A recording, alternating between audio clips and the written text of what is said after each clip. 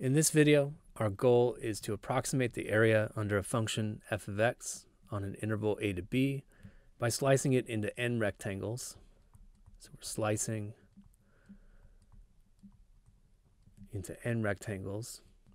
And this time we're measuring the height of each rectangle from the right-hand side of the subintervals. Okay, so our slicing is going to look like this. All right, the next thing we want to do is write down the width of each subinterval, and I'm going to call that delta x. That's going to be the total width of the interval divided by how many rectangles we chopped it into, so b minus a over n. Next, we try to get a mathematical description of these cut points that define the boundaries of the rectangles. And we start by saying that a is equal to x0, and then I take n steps to the right, and b is equal to xn. So this would be x1 right here, x2, and so on. And somewhere in the middle, we're going to call it xi, and that's what I want to get an expression for.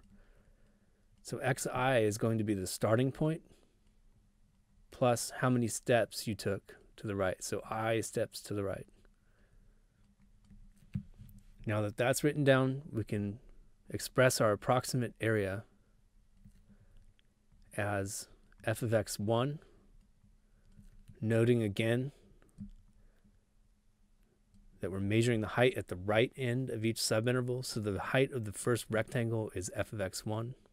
The second one is f of x2, and so on. So the area of my first rectangle is f of x1 delta x. That's just height times width. My second one, f of x2 delta x. And you can see in the picture that the last rectangle has its height measured at xn. So that's f of xn delta x. This can be written in summation notation, and I'll call it a right-hand sum. It'll be the sum as I goes from 1 to n, f of xi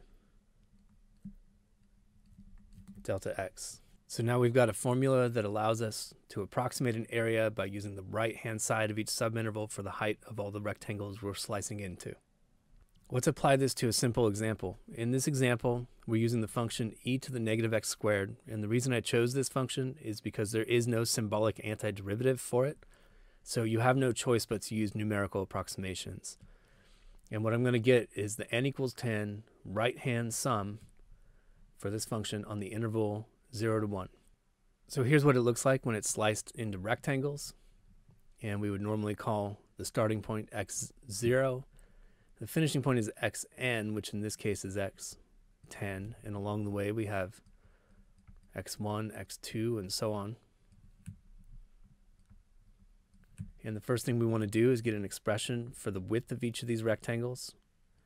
That's going to be the interval width divided by how many subintervals we chopped into, so 1 over 10 is the interval width. Then we want to get an expression for the ith cut point. So we're trying to get an expression in general for the cut points, and that would be the starting point plus I steps to the right. So I times 1 over 10. Then the height of the first rectangle is going to be f of x1, then f of x2 is the height of the second rectangle, all the way to f of x10. So I can write my area approximation in expanded form one more time as f of x1 delta x plus all the way to f of x10 delta x. And in summation notation, I have my right-hand sum. It's going to be the sum as x, or as I goes from 1 to 10, f of xi delta x. And now I can plug in my actual function, and I get the sum as I goes from 1 to 10, e to the negative xi squared. Well, xi is I over 10. So e to the negative I over 10 all squared multiplied by delta x, which is 1/10. Now I can evaluate this sum by using a computer algebra system or a TI calculator.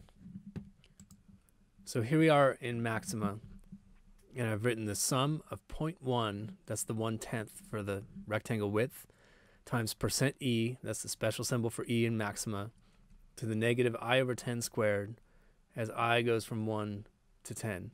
I put float out in front in order to get a decimal approximation from this. So I'm going to hit Shift Enter, and I get 0.7146, etc. I'm just going to keep 3 decimal places here. So 0.715.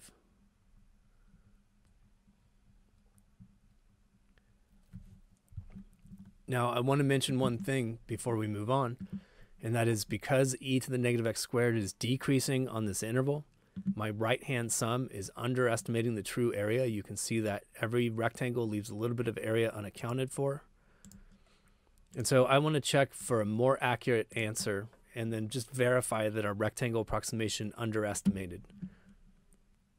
So we're back in maxima, and what I've done is write down quad QAG. So this is the numerical integration algorithm in maxima.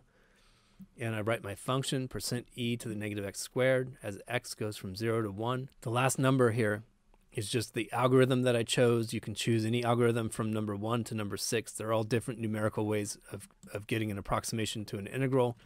And these are good to like 10 plus decimal places, so way beyond what we're really concerned with. And I'm going to hit Shift Enter. And the first number you get there is the actual approximation of the area. So in this case, just keeping 3 decimal places, I get 0.747, and I can see that my rectangle approximation was indeed an underestimate.